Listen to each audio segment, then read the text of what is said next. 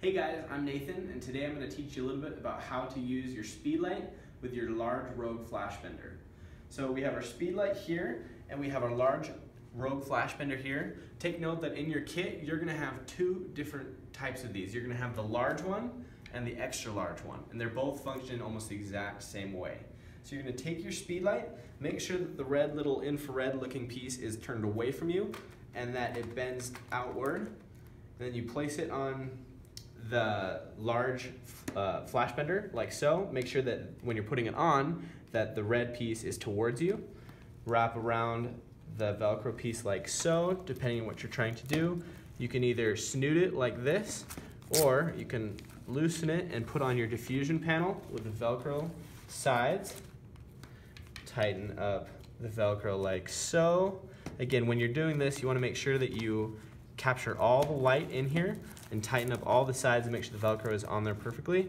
And then at the top, there's another piece of Velcro, and you just attach that.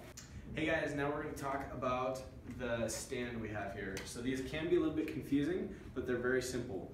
When you have it here, you want to loosen it a little bit at the bottom, loosen the top, and then simply push down like so. Careful to have these parallel to the ground. You shouldn't need to go any further. Then you'd simply tighten it right here, and then you can raise and lower it to whatever height you need by loosening and tightening these little tabs at the top. Now we're going to talk about how to attach the foot to your speed light. So if you look in your case where your speed light was, you'll see this little pocket, and it has a foot, a stabilizer foot that you can put onto your speed light. You attach it. Now the important thing to know here is that the long part of the foot should always be where the white part of the Flashbender is. And then all you have to do is just tighten it up real tight and then screw it on to your stand. After you've synced your trigger with your flash, you attach your trigger to your camera, make sure it's tightened properly, and then you want to position your light source. So for this particular shot, we're trying to create a triangle between you with the camera, the subject, and the light.